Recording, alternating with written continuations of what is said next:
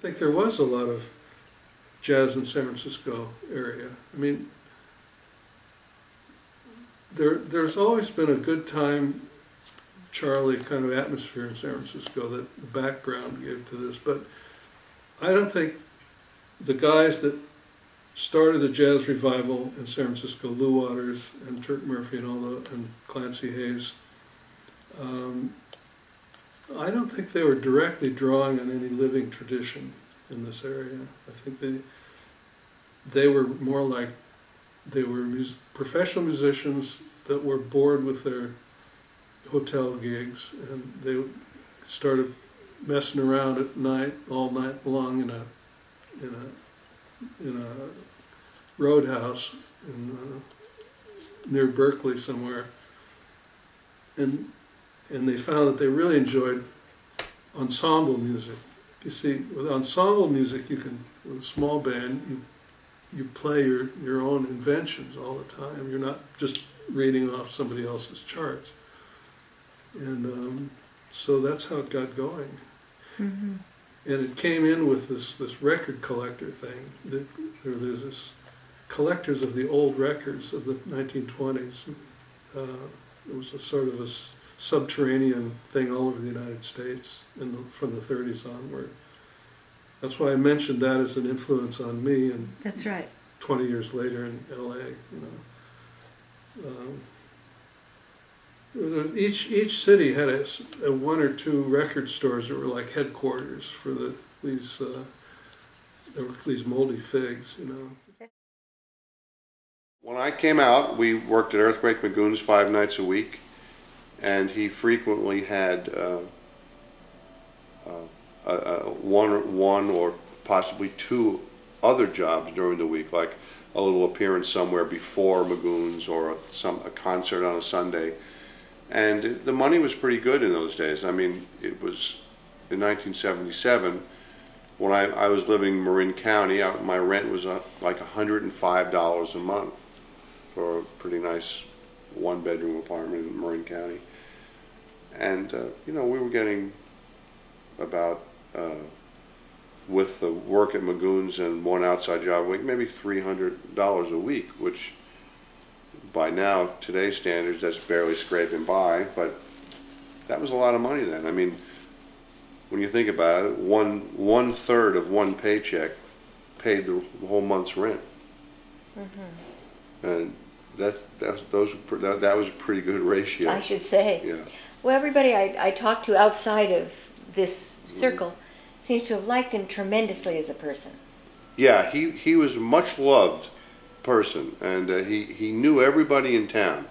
I remember when the first order of business was he had to take me out and get me a dark. We all had these band coats that we wore with black pants, and then this what he called a midnight blue suit, and which was a dark 3-piece suit, which we wore on Tuesday and Wednesday, and then Thursday, Friday, Saturday would be okay. We'd do the red coats, blue coats, tan coats, whatever.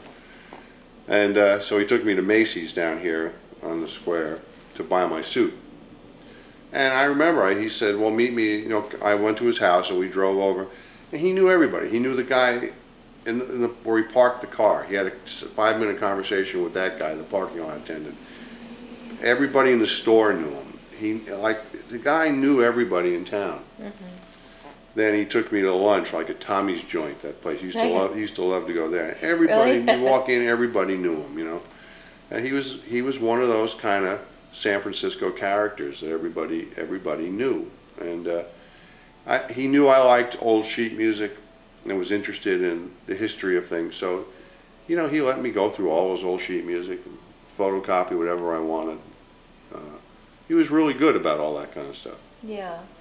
I was talking to John Handy, and he was commenting on how much he admired his musicianship.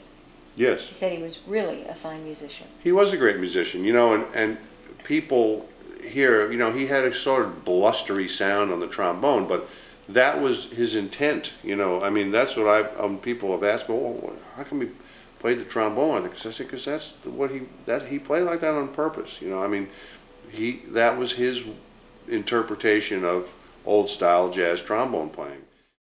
Well, you know, I was really fortunate because the only Earthquake Point McGoon's I really played extensively at was 630 Clay Street, which was originally the Swiss Hotel, and it was almost Barbary Coast. It was around when at the bottom of Clay Street at Columbus, it was actually waterfront. So it had been around a long, long time. But we never could save the building when they decided to tear it down and build up a high-rise. We never could save it. We had some legal people involved with it, a lawyer, but they couldn't make it. They couldn't make it a historic site, unfortunately. What was so special about that site? Probably the best thing about it. It seemed like it was designed for a good jazz band even before they had jazz there. I mean, they had polka music and things like that. You walked in on the street level, from the street level, and as you walked in the door, the bar was a long bar, and it was on your left. As you walked to the center of the room and turned to the right and faced towards the bandstand, you saw that there was actually a lower floor, which was a dance floor. So you were actually on one level, and there was a balcony railing at this one level, and then you went downstairs on each side, and you went down to the dance floor where you could go from your seats and go and dance, or you could actually, there was seating all around the dance floor as well. Besides that, you went upstairs, and there was a true mezzanine kind of level balcony up there where you could go up, and if you didn't want to dance, you wanted to hear and see the band closely, and not to be bothered by too much of anybody else moving back and forth.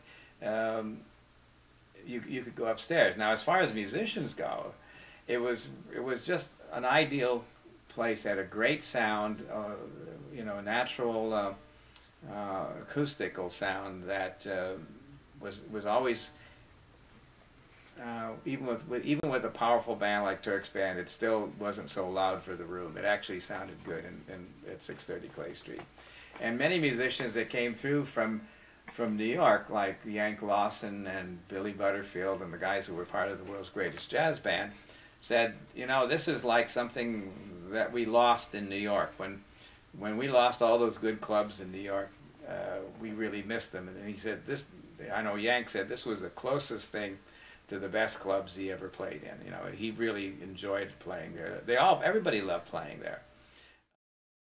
You were talking on the BBC tape about you and Turk, that he did sass for you. Well, sass is when we used to do double numbers. And the blacks call it sass, like Butterbeans and Susie and all those black duos. They used to say, like Turk and I used to do a number called Go Back Where You Stayed Last Night, I Don't Want You No More. And another baby's my regular on. He'd say, what's the matter with me, honey? I'm right here. You know, all those kind of things. Well, that's called sass. You sass back and forth. You talk back and forth. So that was called sass. And we had several numbers that we did like that. And that's what it was called. And people enjoyed hearing those tunes. Well, that music, what I played in the band, was the best thing that ever happened. That's all I can say. As far as I'm concerned, I was very narrow-minded too. I was very narrow-minded, and you know, as far as jazz, I'll tell you this: back in the '70s, we felt we were the best jazz band in the world, and we were, we truly were, and we knew it. But we didn't flaunt it, and that's something that was. That Turk appreciated too, because he didn't like grandstanders or showboating or play 2 choruses or 3 choruses or something to show you how well you play, you know, any of that. It was just the way we played and what we liked it, and that's the appeal of that band. It was immediate. It was absolutely immediate. There was no fudging around. It's like you do it or you don't do it, and he persevered at that. Perseverance was the main thing for Turk's success. Actually, he told me, persevere. You know, you finally get there. He said that. Yeah, he told me that. Persevere. Just keep persevering, and that's the thing.